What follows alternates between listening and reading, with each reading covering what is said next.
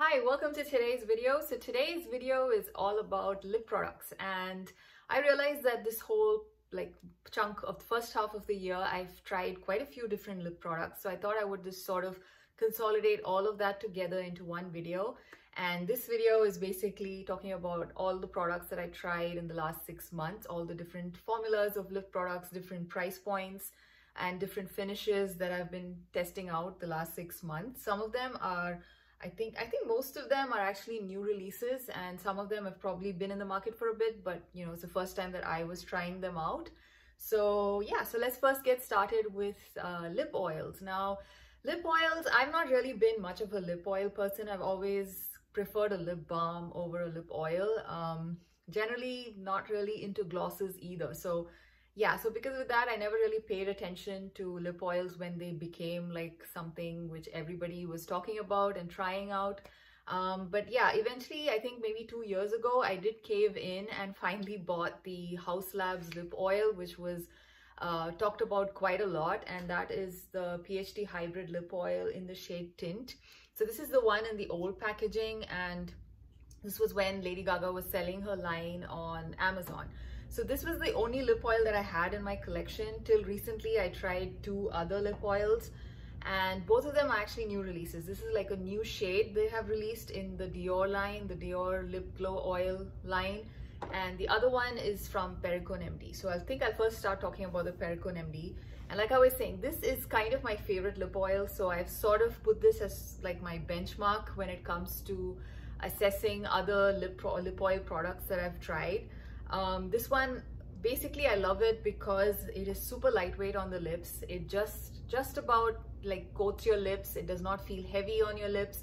It also is not sticky, which is extremely important to me. So I really love that about it. It's not sticky, and eventually when it sort of dries down, that the oil part kind of, you know, once it wears off a bit, you are left behind with a nice beautiful tint on your lips. So I really like all things about this lip oil. So this is kind of like my gold standard against which I assess everything else. This is also, I believe it doesn't have much of a fragrance. I don't know. My lip oil is actually now almost 2 years old. Yeah, it doesn't really have much of a fragrance, and I don't remember it ever having much of a fragrance. So yeah, I also like that. It's not heavily scented.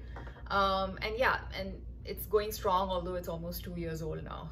And so yeah, so recently one of the lip oils that I tried is from Perricone MD. I think this is a new release, and this is part of their no makeup line. So this is the no makeup lip oil. I think that's the actual full name of it. And I have this in the shade Pomegranate. Now the shade is very beautiful here in the packaging, but however on the lips, I feel does not have much pigment. So if you like lip oils where, you know, there's a barely there hint of color, this is probably the kind of lip oil that you might enjoy. But my prime issue with this particular lip oil is the fact that it's very sticky. I find it sticky, and I also find it to be a little bit heavy on the lips. So it almost feels like a lip gloss to me compared to the Haus Labs one, which is kind of my favorite. So for that reason, I was not super impressed with this one. This one, I mean, it's okay. I would probably land up using this more as a lip gloss versus a lip oil, simply because, like I said, the formula is very thick and goopy and sticky and kind of reminds me of a gloss. So here you can see actually it has a bit of a tint, but I feel like the Haus Labs has a better tint, and this is just, you know, the formula is not really my favorite. So even if, you know, the tint was there, I don't think I would still enjoy this as much as the Haus Labs one.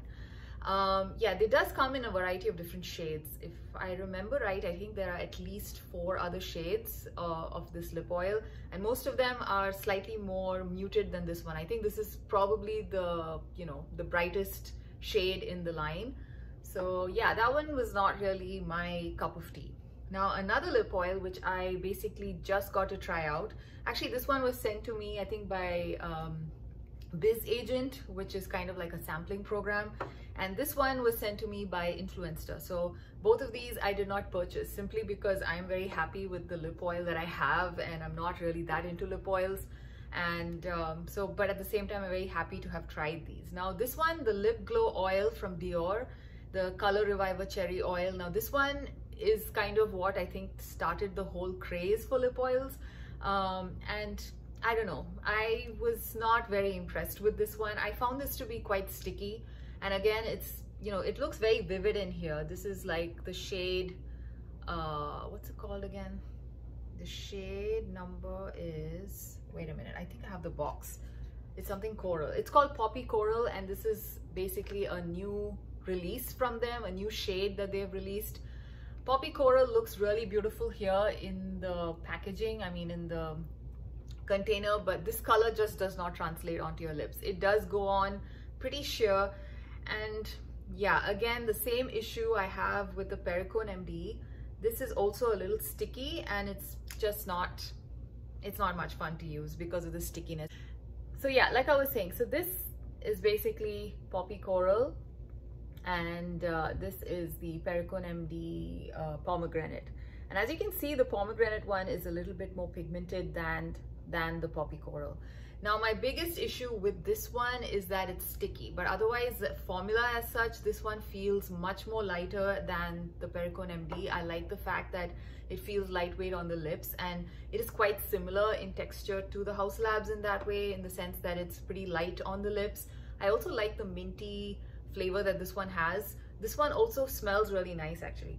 This one has more of a, I don't know, it's got a more vanilla, sweet, candy kind of scent, which is very mild and pleasant. So the scents are okay. What I don't like for both of these is the fact that they're sticky and compared to the House Labs one. So that's basically my primary issue with these. And the Poppy Coral, I actually don't know if, you know, it really matters what shade you buy of this one, because this is pretty vivid here in the container, but as you can see, it swatches pretty much transparent or clear. So I mean, I don't get it. I don't understand why people are so crazy about this and why people buy multiple shades of this, because it pretty much looks the same. I think I've seen swatches of the other shades and they look pretty much the same. They're all translucent, clear shades. So yeah, I don't quite get the hype of these, and these are pretty expensive. They're like $45 or $42 a piece, which is quite up there in price. So I'm pretty happy that I got this to try from Influenster and I didn't actually buy it, but would I buy it with my own money? No. Would I buy this one with my own money? No. The only thing I would probably buy again is the House Labs one. So yeah, so that's my thing with the lip oils that I've tried. Now the other product is a lip balm.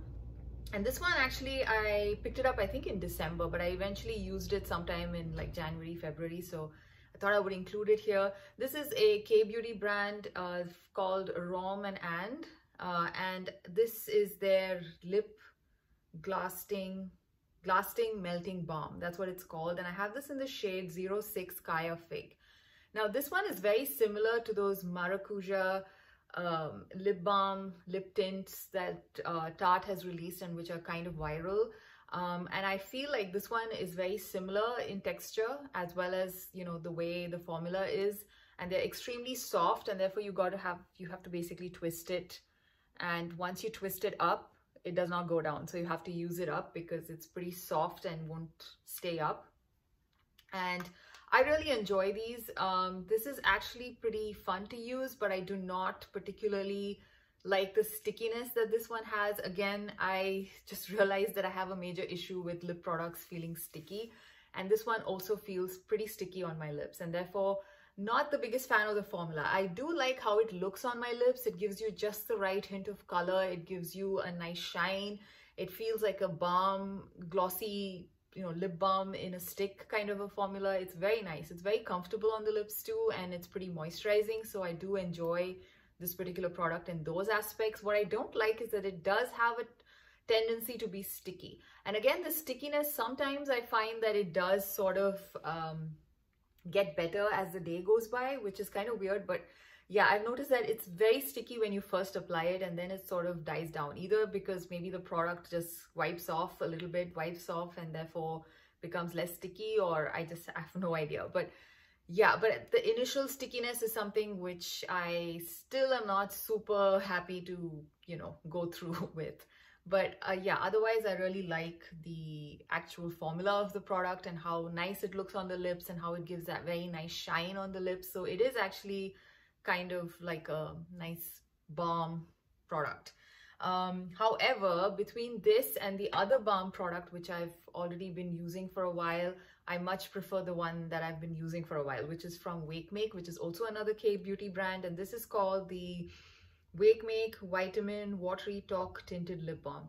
Now, this one is extremely shiny on the lips, like a balm, and it also has quite a lot of pigment. I love how it leaves behind a nice tint. It's not sticky. It's again very comfortable on the lips. You almost feel like you're not wearing anything, but at the same time, your lips look nice and juicy and healthy, and also it has, you know, a decent amount of shine. Maybe not as shiny as this, but it still has a very good amount of shine on the lips. So I really like this one. So if I were to repurchase another, you know, tinted lip balm type product, I would definitely go and buy the Wakemake one and not this, the Glasting Melting Balm, which again, I think a lot of people have caught on to these and it's kind of gone kind of viral. People love these. I personally don't like them because I find them to be a little bit sticky. I much prefer the Wakemake one. Now, in terms of some high-end lipsticks that I did try the Bobbi Brown Luxe lipstick line, and I tried it from the winter or the Christmas collection that they had. So it comes in special packaging, but the actual shade is part of the permanent line. So I have this in the shade Afternoon Tea, and this is like a creamy lipstick. I have to say that the formula is nice, but I don't think it is worth the price tag. It's a pretty expensive lipstick in my opinion. And usually Bobbi Brown lipsticks are very impressive. This one is just okay. I'm actually wearing Afternoon Tea on my lips today. This is the shade Afternoon Tea. It's a nice warm, peachy, orangey pink.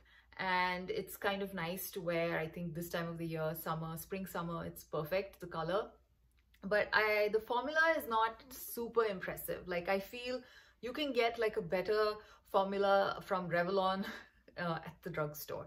And this lipstick, the reason why I mentioned the drugstore is because this lipstick even smells like drugstore lipstick. There is something about the scent that reminds me of like drugstore lipsticks for some reason. I don't know. There's some strange scent. It's not a scented product, but you know, the actual lipstick smell itself smells like a drugstore product for some reason. It has a slight, I don't know, that smell. I don't know. I can't even explain it. It's the smell that reminds me of drugstore lipsticks, and which kind of makes me feel like it's probably not worth the money. So that, and also the formula, although it's supposed to be like a luxe cream formula, it doesn't particularly feel more creamy than another average drugstore product to me. There's nothing special about the formula. It doesn't warrant that high price tag. Maybe the packaging was nice, but other than that, no, I don't think so. So yeah, so this one was, I mean, I've grown to like the actual shade. Initially, I was not very happy with the shade either. So that's grown on me, but the formula is just okay. Now, since I have it, I'll probably use it, but I probably won't repurchase another lipstick in that shade. Now, the next product is also another high-end one, and this is from YSL. This is the YSL Rouge Pour Couture, the bold lipstick, and I have this in the shade number 16. I don't know actually if it has a name. It was something rosewood, if I remember right, but the shade number is 16. And this was also like a new release for a couple of months ago where they kind of expanded the shade range, and this is one of the newer shades that they released. Now this one, I personally, again, find the packaging. This one, the packaging feels a bit more luxurious than the YSL one. So yeah, I can kind of say, okay, I'm paying the money for the packaging. This one, the packaging is just like drugstore lipstick. It's so cheap. It feels so lightweight. The cap is just really cheap plastic. I don't know. I don't know what they were thinking. I remember YSL lipsticks from years ago where it felt super luxe, super heavy in your hands. And this is kind of like a total downgrade from that. So very disappointed in that. Now, the actual lipstick itself, I don't like the scent. It has a funny synthetic fruity kind of a scent, which reminds me of Essence lipsticks. Again, it reminds me of another drugstore lipstick, unfortunately. The actual formula is pretty creamy and it's comfortable. And initially, again, I did not like the shade and I did not like the formula so much. But again, what I noticed was when I first got this lipstick, I was just going like a single swipe. I assumed because it's called the bold lipstick, I assumed it would basically give you like amazing pigment on your lips with just a single swipe. But what I noticed was with this particular shade, it looks really pretty when you build it up. So once I started doing that, I feel like the lipstick looked much better on me, and the color looked better on me, as well as the actual formula also was like, it felt more creamy if I went like 2-3 times over my lips versus just once. I don't know, but that's basically my user experience with the product. Yeah, so finally the shade and the formula has kind of grown on me, but again, I don't like the scent of this. So the scent, and also I don't like the packaging. So again, I don't see myself purchasing another one of these, simply because I feel the packaging, it doesn't feel luxury, and the product is okay, and I don't like the scent. I much prefer the drugstore lipstick scent from Bobbi Brown. So yeah. So those were the high-end lipsticks that I've tried. In fact, I feel like almost everything I'm talking about is kind of like a negative. So finally, let's talk about some positives. And you'd be surprised, and I was also very surprised, that I actually really liked this lipstick from Makeup Revolution. This is the Makeup Revolution, what's it actually called? It's their new matte, creamy matte lipstick. I think that's what it's called. So it's basically in this packaging, and to be honest, this has it's more weighted than this one. So that kind of explains how cheap this plastic packaging really is. So this one, I have this in the shade Wifey Dusty Pink. It's a very nice creamy matte lipstick, in the sense I think it has quite a bit of silicone, so it glides onto your lips really nicely, and it doesn't emphasize any fine lines. So for the price, I think it's less than $10, or somewhere around the $10 mark. I think it's a really nice product. Overall, I really enjoy the formula. It's also not scented, so that's another plus in my book. And overall, I really liked how creamy and how just effortless it was to use the product. And also I found that this particular shade, it does last a fairly long time, probably because it's a matte formula, but being a creamy matte, I didn't really expect it to last long, but it did. So I'm pretty happy about that as well. So yeah, I really like this particular lipstick from Makeup Revolution. And another Makeup Revolution lipstick, which also I really liked, was from their Willy Wonka collection, which is a limited edition collection. So I'm not sure if it's still available. This one, I actually like the formula of this much more than even this one. This is probably my favorite lip product that I tried this whole first half of the year, which is very surprising to me and shocking to me as well, because I actually bought this on a discount, and this has a nice chocolate scent, which is not very strong. It's pretty mild, so that's another thing that I like. The packaging is a bit more cheaper than the other Revolution lipstick. This one is a little bit more of a cheapy plastic, but that's okay. The actual product is very nice. Again, it's a very creamy, this is more of a satin finish versus matte. It's a creamy satin lipstick, which looks really beautiful on the lips. Again, it does not emphasize any fine lines. It also is pretty, it kind of gives a very nice rich color on the lips. This particular shade looks very nice with my skin tone, so I have a particularly strong affinity towards this one because of that. This one overall really impressed me, and I really like this lipstick from Makeup Revolution. Now the last product that I want to talk about is from Hard Candy, and this is also a limited edition product that I tried from them. This is the Hard Candy Girl Scouts Velvety Smooth Lip Marker. That's what it's called. Now this one was a limited edition collection that came out maybe 2 months ago, but I recently found these products at my Walmart. Like, it's still fully stocked, so if you are lucky, you might be able to track these down at your Walmart even now. I think they still have the collection out. It's not fully been phased out yet. I actually like this particular lip marker. The formula is pretty nice. The only issue is that you might need to use like a lip liner, because it does slip and slide quite a bit on your lips. So I have like the lightest shade, I believe. They have one more which is like a medium shade, and then they have one which is a darker shade. Now the lightest shade is called Trefoils, and that's the one I have, and this is how it's packaged. I kind of think it's very cute. It's very creamy, and the formula is not bad. Like I said, you need to use a lip liner, otherwise it's probably going to slip and slide a bit outside your lip lines because of how creamy it is. The only small downside that I have with this is that if I wear this for maybe throughout the whole day, sometimes I notice that it does collect, because of how creamy it is, it does tend to collect in my lip lines, so making them look a little bit more prominent. So that kind of is a bit of a bummer, because usually creamy lip products don't do that to my lips. They kind of sort of smooth out the lip lines a little bit and, you know, don't really make them noticeable. I have issues with lip lines showing more when I use matte lipsticks.